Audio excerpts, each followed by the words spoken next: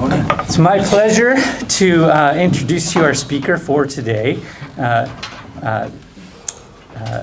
His name is Paul Smit. He's a pastor over at Crossroads Church, and Paul has, been a pastor for a long, long time. Has a lot of experience, wisdom to share with us. But I just wanted to tell you two things that I really appreciate about Paul. He's got a part of Paul, the apostle, in him. He's got a part of Barnabas in him. You know the combination, Paul and Barnabas? And so he's a careful reader of Scripture, like Paul. But he's always got a word of encouragement, like Barnabas. And so I really appreciate it. And Paul, come up and let me just pray for you real quick.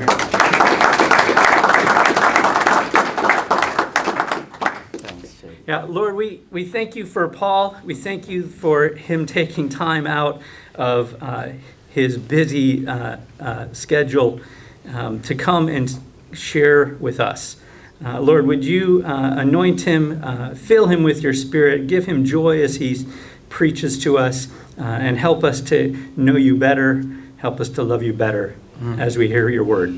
Amen. Amen. Thank you, JD. That's very kind of you. Good morning, everybody. Just excuse me, my voice goes a bit funny. It's we've just come from Easter weekend, so I've done too much preaching. My voice is deserting me a little bit. But an absolute joy and privilege to be with you. I see some faces that I recognize, so I feel a little bit at home, even though it's my first time here. So thank you so much for this opportunity. I stand before you and want to share just, praying and thinking about today.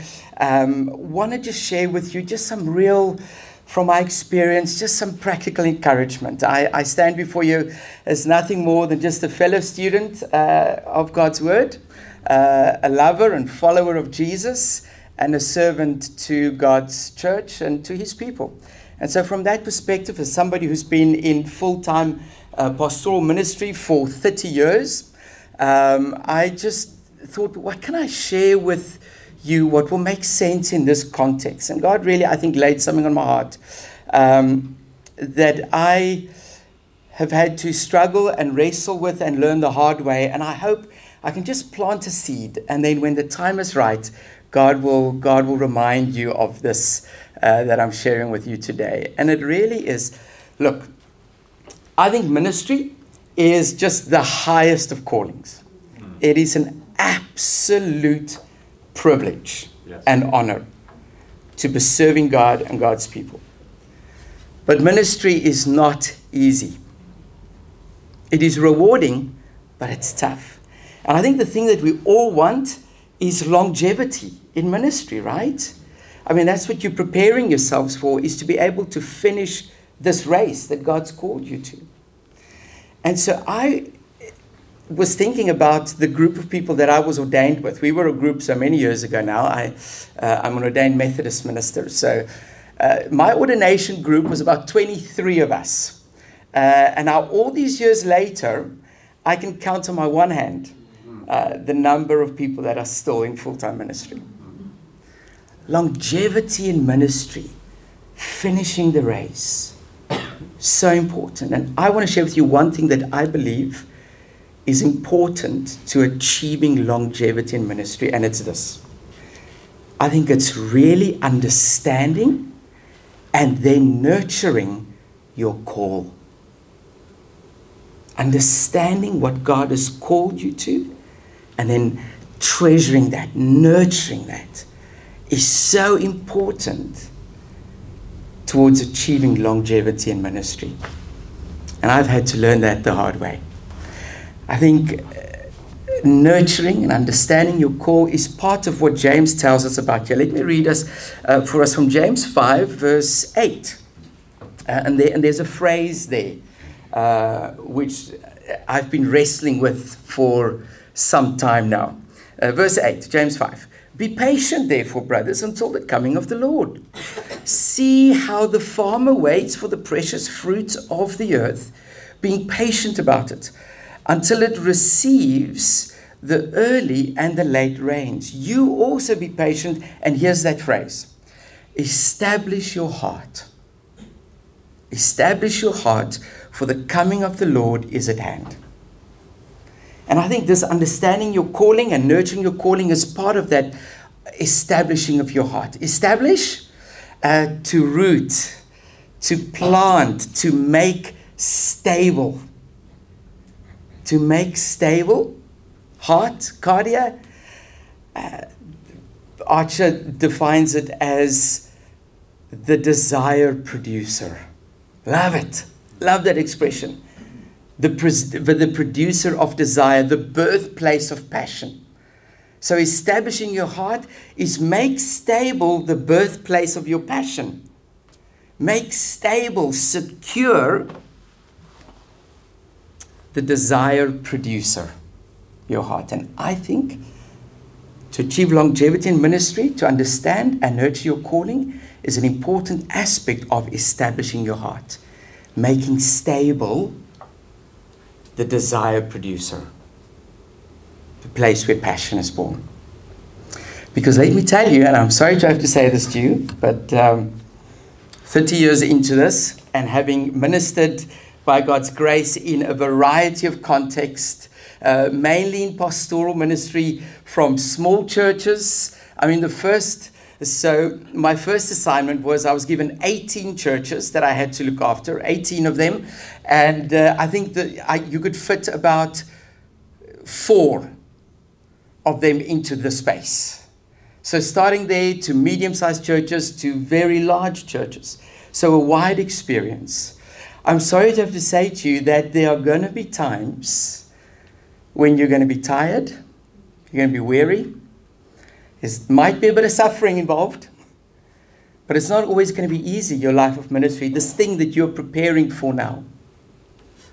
And the thing that I've come to discover that is crucial, that will sustain you in those times, is your calling.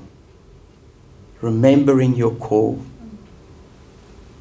And part of that remembering your call is understand it. When did God call me? Why did God call me? How did He call me? To what did He call me? Wrestle with it. Understand it, and then you take it and you hold it and you treasure it and you nurture it. You take care of it.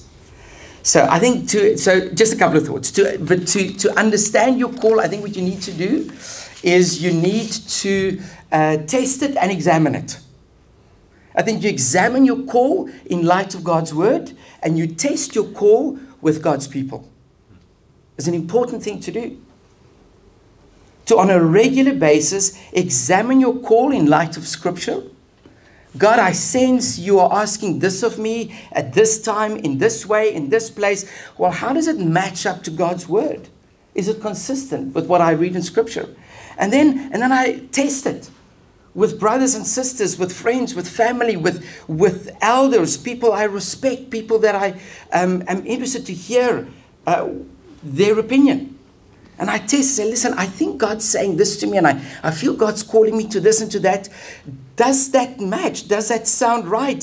What are your thoughts on this in line with what you know about me and my giftings and my talents? Do you think I'm hearing right? You test it and you examine it. Will help you to wrestle with and understand God's calling in your life. Even if you think God's calling is fairly simple, rarely is. I've come to discover. There are always layers that demands of us some testing and examining and some wrestling. And then once you have a good understanding of how God called me, why God called me, to what God's called me, then you take that. And I want to encourage you to achieve longevity in ministry. Please, if you hear just this one thing, nurture it. Love it. Hold on to it, because there are going to be times when you're going to need to fall back on it. That's solid ground. You nurture it. A couple of thoughts on how to nurture God's calling in your life. Just a few thoughts. I want to say, so the first thing is that you and I've come to discover, are at risk. And this is, I think, particularly relevant in this environment, in ministry environment. You and I are at risk of becoming road signs. In other words, really good. So if you look at traffic road signs, really good at pointing the way, but planted and rooted and never going anywhere ourselves. And that happens because here's the thing that we're at risk at. Whenever we read and study, we tend to fall into this trap of reading and studying books, God's Word, for the sake of others. We very quickly fall into this trap where we think, so I'm reading, oh, that'll be a good sermon. Oh, I need to tell people that. So it's always reading, oh, what can I tell people? And so we fail to do what they tell you to do on the airplane. Put on your oxygen mask first before helping someone else. And in ministry, it's a very real danger.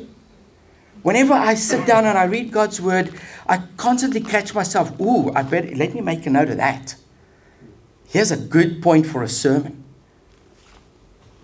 Becoming road signs, pointing the way, but never going there ourselves. We have to, as part of nurturing our call, be mindful of reading and studying firstly for my own soul. And then from that place of nourishment, feed others. If you do it the other way around, it's going to catch up with you eventually. And you'll find yourself dry and weary and tired. It's important to nurturing your call, reading and studying for your own soul first. Then another thing that I think a thought on nurturing our calling is, I think we're also at risk of being Marthas. So busy with this and that we stop paying attention to the fact that Jesus is in the room. I'm reminded of Moses and his calling. Burning bush. So we saw it, but will you notice as you read that piece of scripture that it was only when he stopped, turned, came closer, in other words, paid attention, it's only then that he heard God speak his name. And then, of course, speak those incredible words that really is the only words we all ever need to hear when God said to him, I am with you. I'm with you. And if you want to achieve longevity in ministry, those words need to be ringing in your heart and your ear. You need to hear them. Pay attention. Pay attention to God's voice. Allow God's voice to break through your noise of that fills your day so quickly and easily. Pay attention to your body. Oh boy. Are we in ministry notoriously bad at that? Do you know how many pastor friends I've had to visit in hospital after a heart attack or a this or a that? Pay attention to your body. Pay attention to your emotions. Pay attention to your friendships. Pay attention. Because there are burning bushes all over the place. But we get so busy doing things, we stop noticing. And it hurts our call. Rest. Oh boy, are we bad at that? For some other reason, we think we are so special that we don't need to keep Sabbath.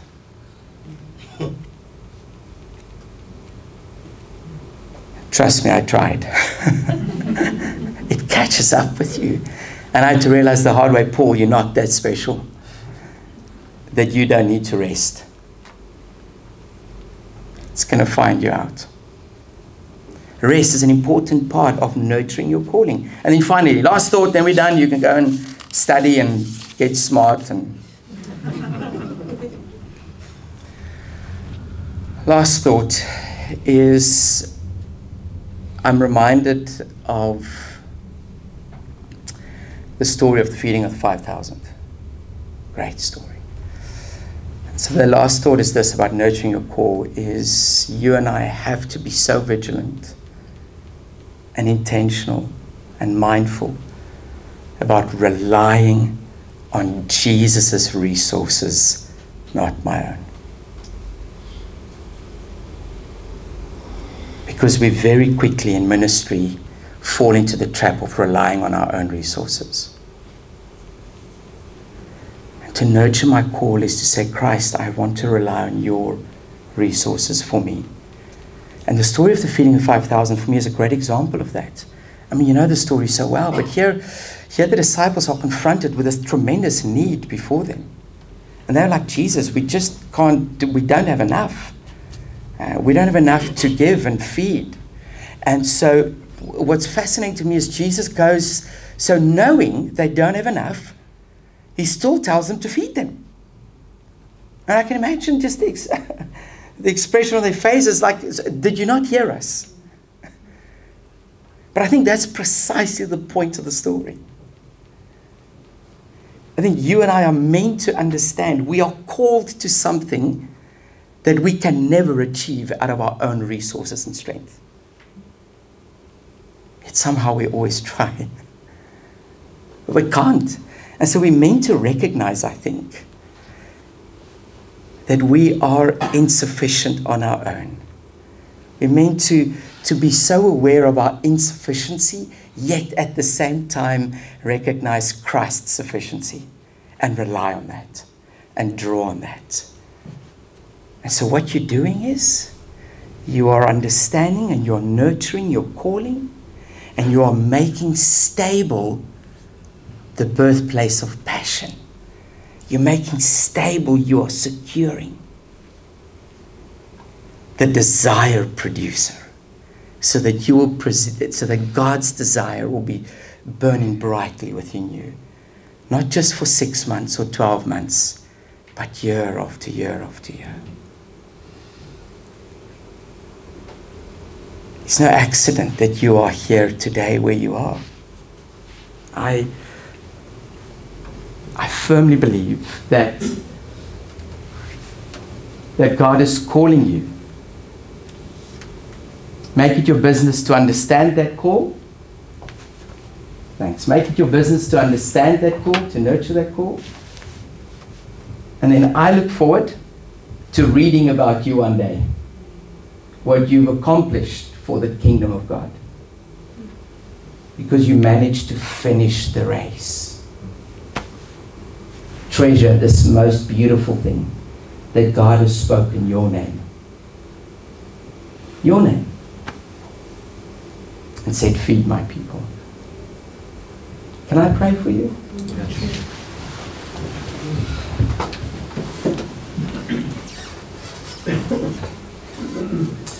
Heavenly Father, as I just reflect back on the last 30 years of serving you and your people, and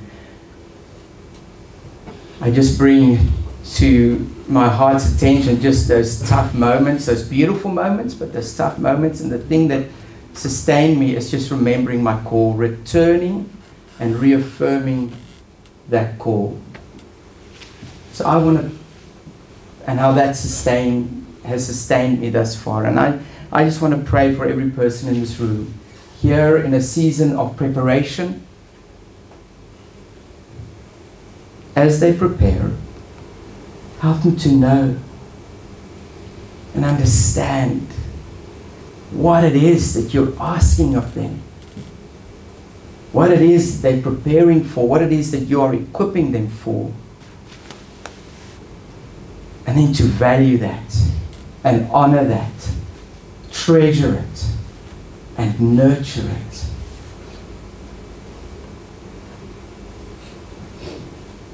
So that they will finish this beautiful race that you have called them to. I pray your blessing upon the staff, the lecturers, the students on this organization, the work of Tyndale. May this place truly be light, life, love in this world of ours. And moving from this place, leaving this place, taking your light and love and life with them wherever they go. Transforming the world for Jesus. Pray it in your beautiful name, Lord Jesus. Amen. Amen. Have a great day.